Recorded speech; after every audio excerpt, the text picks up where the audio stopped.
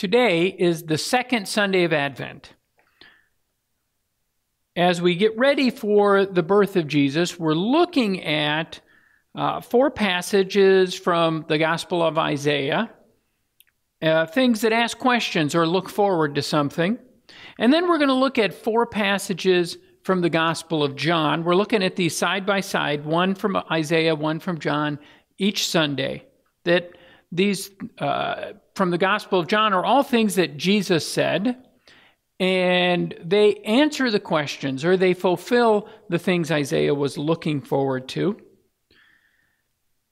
So one of the things that's highlighted throughout this Advent season is that the birth of Jesus is in actuality the first step on his journey to the cross. And the cross is God's solution to our biggest problem, that is sin. So that's where we're going to begin here as we're looking at Isaiah chapter 40. In Isaiah chapter 39, up 1 through 39, there's a lot of judgment. Isaiah is bringing God's words of judgment down on the people. And then in chapter 40, we get a change in the tone. Your God says, "Comfort, comfort my people. Speak tenderly to Jerusalem. Tell her that her sad days are gone and her sins are pardoned. Yes, the Lord has punished her twice over for all her sins. Her sins are pardoned." This is the same kind of language that was used in the ancient world to talk about someone who had been drafted into the military or drafted into forced labor, and now their service is finished. They've actually, we're told, served twice as long as what was required by the terms of their conscription. The Hebrew word here is ratzah, and it means that God's attitude towards the people has shifted. It's shifted from one of judgment to one of favor. So God says through Isaiah, "Listen." It's the voice of someone shouting, "Clear the way through the wilderness for the Lord. Make a straight highway through the wastelands for our God. Fill the valleys, level the mountains and hills, straighten the curves, smooth out those rough places. Then the glory of the Lord will be revealed, and all people will see it together. The Lord has spoken." All 4 gospel writers, Matthew, Mark, Luke, and John, look back at this passage and use it to talk about John the Baptist. That John the Baptist was that person who came saying to the people, "Make straight the path for the Lord. Level those mountains and hills. Fill that valley. Prepare the way, for the Lord is coming." However, Isaiah and the people listening to him speak lived more than 500 years before John the Baptist was born. So that's not their frame of reference. Their frame of reference would be, when they heard this, would to be look back to the Exodus from Egypt, when Moses led the people out of slavery, and he was supposed to lead them into the promised land. But when they got to the promised land, they got scared. And they turned around, and they spent 40 years wandering aimlessly through the desert. And so now Isaiah is saying, all that aimless wandering happened because you didn't trust God and you didn't follow God to where he was leading you. So you just walked in this random pattern all over the wilderness. Now is the time to make a straight path, a level path, an easy walking road for the Lord to come. Only this time, we need to follow where God leads. We need to go to the place where he goes. With Moses, it was a literal place. They were going to the promised land, but the people now are in that land, in that promised land. And so now it's a figurative place, or we could say a spiritual promised land that they're being called to follow God to. A voice said, "Shout." I asked, "What should I shout?" That's Isaiah asking that. This sounds a lot like Isaiah 6, where he is first called into service as a prophet. God says, shout that people are like grass. Their beauty fades as quickly as the flowers in a field. The grass withers, the flowers fade beneath the breath of the Lord. And so it is with people. The grass withers, the flowers fade, but the word of God stands forever. Isaiah is contrasting a key difference between people and God, between the creation and the creator. People, like grass and flowers, are temporary and weak, part of the creation. God is permanent and strong, the one who did the creating. When God tells Isaiah to tell the people that the word of God stands forever, he's not talking about the Bible. For one thing, the Bible didn't exist yet as a book when Isaiah is speaking. He's talking about the things that God has said. The immediate context, as I started with in Isaiah's chapter 1 through 39, is a word of judgment, that the people are under God's judgment, and that this judgment stands forever. The only way the judgment can be removed is if God speaks a new word, a word of comfort, a word of forgiveness. And that's where Isaiah is going with this. He says, O Zion, Zion is Jerusalem, the people of Jerusalem, the capital, the holy city, messenger of good news.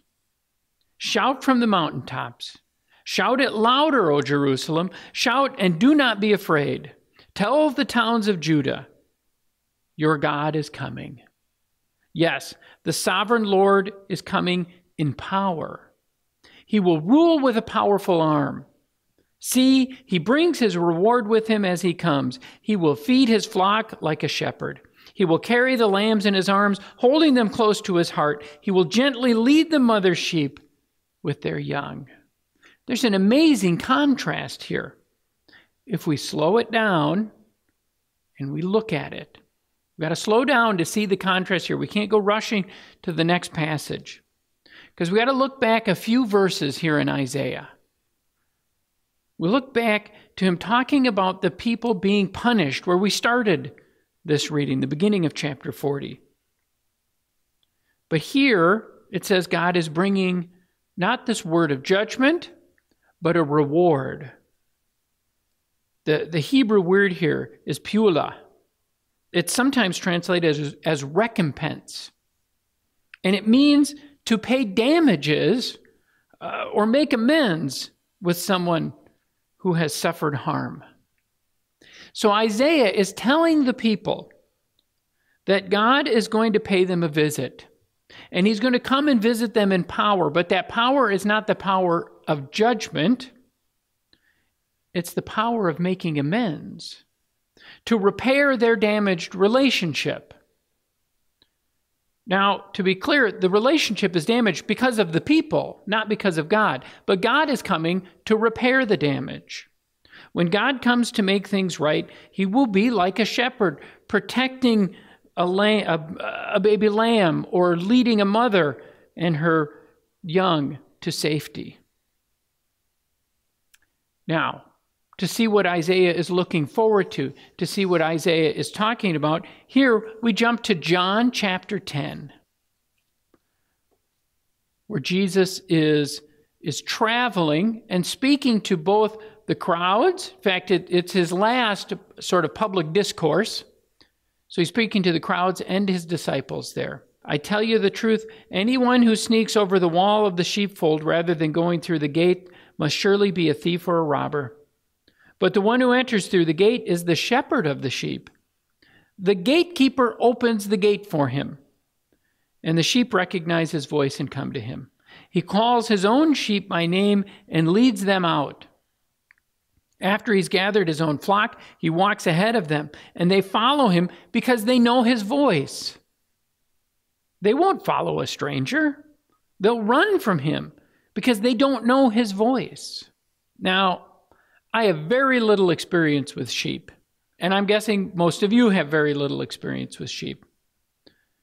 But my one experience personal experience, personal interaction with sheep was I lived in the woods in central Minnesota.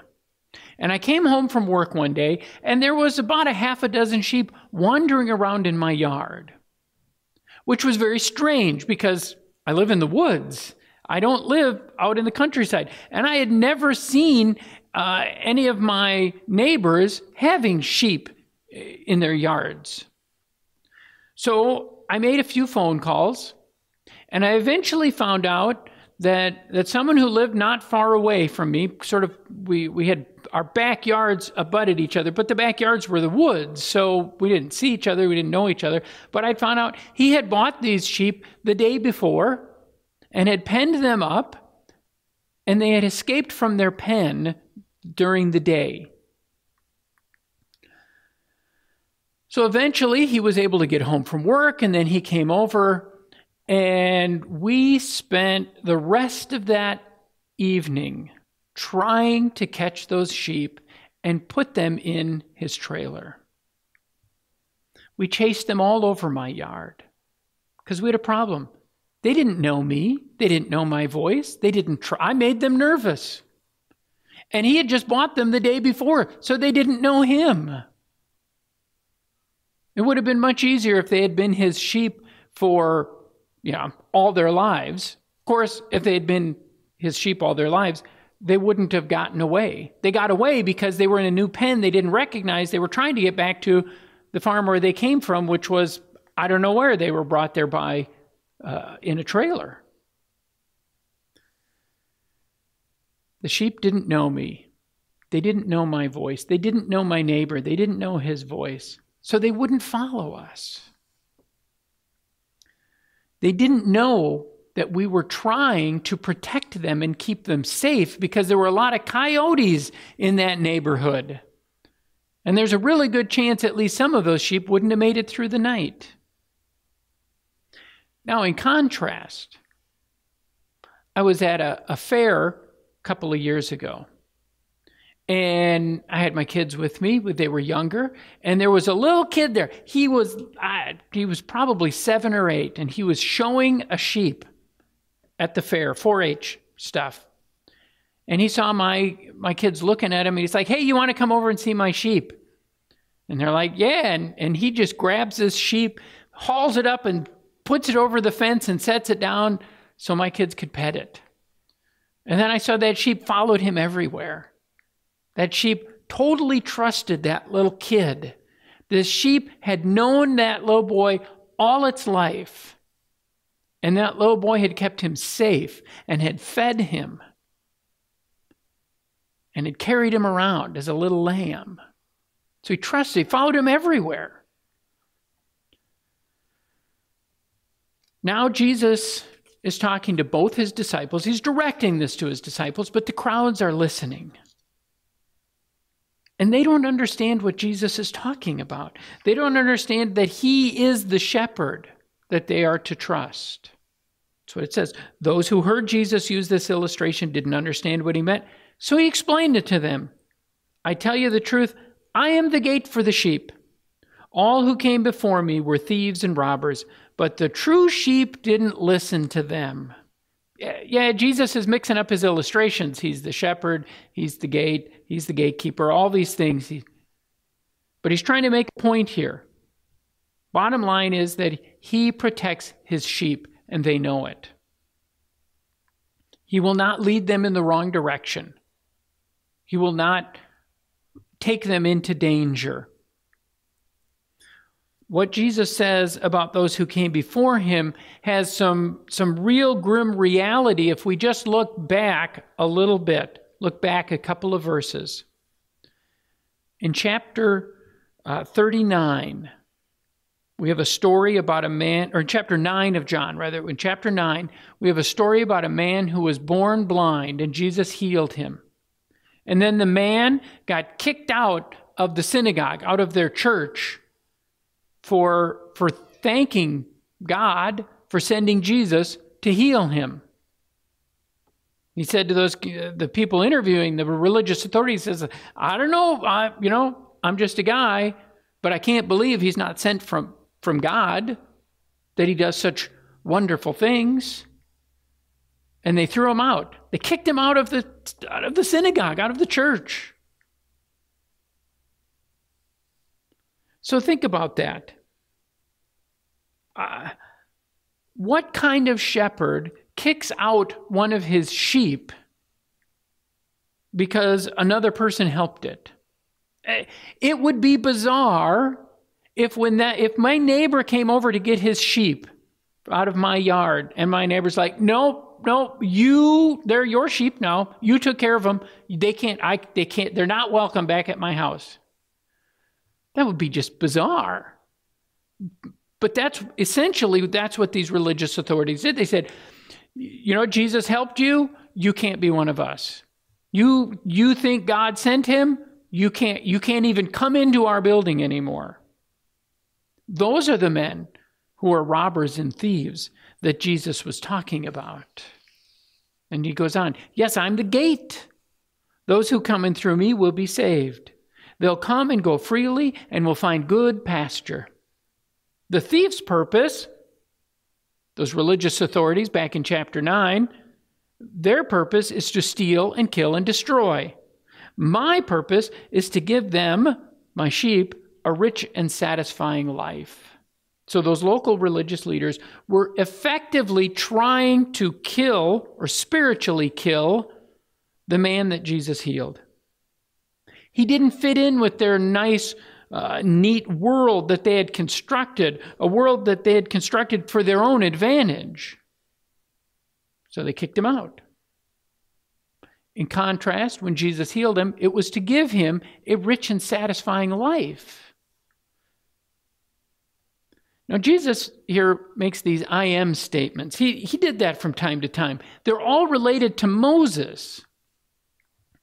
When Moses was talking to the burning bush, he asked the burning bush who's talking to him, which is God speaking through the flames. He said, if I go back to Egypt and I lead the people out of slavery, who do I say is sending me? They'll want to know what my authority is. To which God said, I am who I am. Say this to the people of Israel, I am has sent me. So Jesus would make reference to that statement from time to time about his identity. He said, I am the bread of life. I am the light of the world. I am the good shepherd. I am the resurrection and the life. I am the way, the truth, and the life. I am the true vine. I am the gate. Each of these helps us have a more full picture, a deeper understanding of who Jesus is. And he goes on with this statement of, I am the good shepherd. The good shepherd sacrifices his life for the sheep. A hired hand will run when he sees a wolf coming. He'll abandon the sheep because they don't belong to him and he isn't their shepherd. And so the wolf attacks them and scatters the flock. The hired hand runs away because he's only in it for the money and doesn't really care about the sheep. It's not necessarily a bad thing. What he's saying, though, is it's just a job to them. We've gone from I am the gate who will protect people and give them good pasture and give them a full and meaningful life to now I'm the good shepherd and I'm going to die to protect my sheep.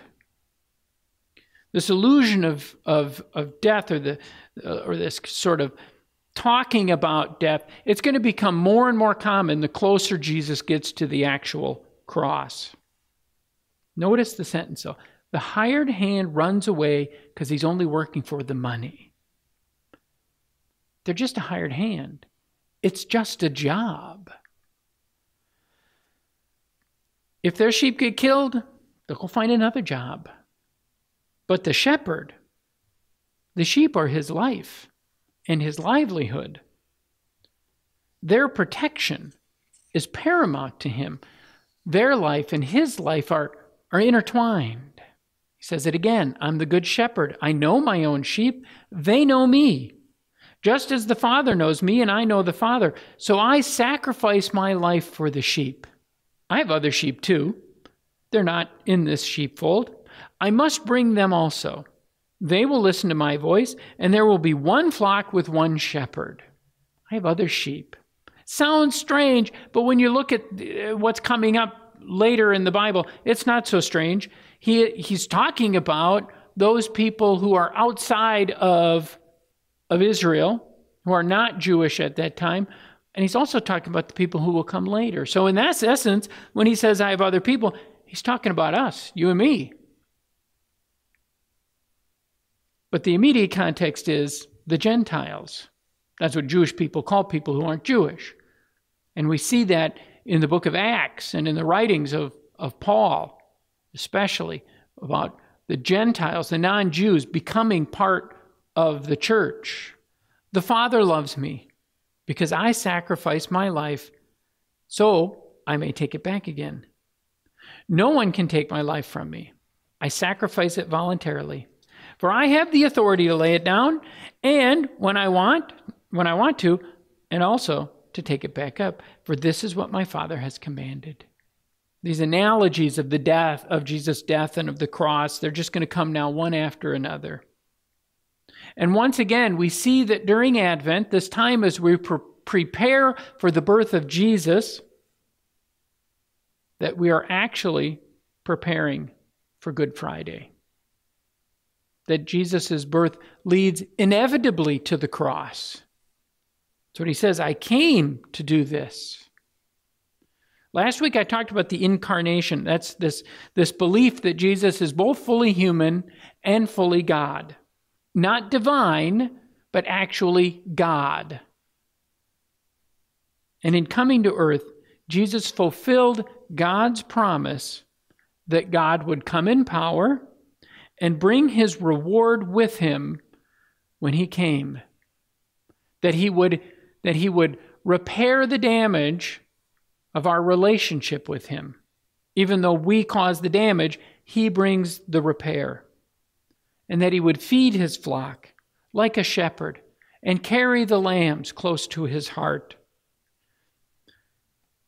And so, as we end this sermon on our second Sunday of Advent, we go to another passage to end with from the Old Testament, from Zechariah, where he says, Sing and rejoice, O daughter of Zion, for behold, I come, and I will dwell in the midst, declares the Lord. Let us pray. Lord God, give us voices to sing, give us hearts of rejoice as we prepare for Emmanuel, for God with us, for the birth of Jesus, as he comes to repair the damage between our relationship, to lead us, to shepherd us, and to protect us. And we pray for this in Jesus' name. Amen.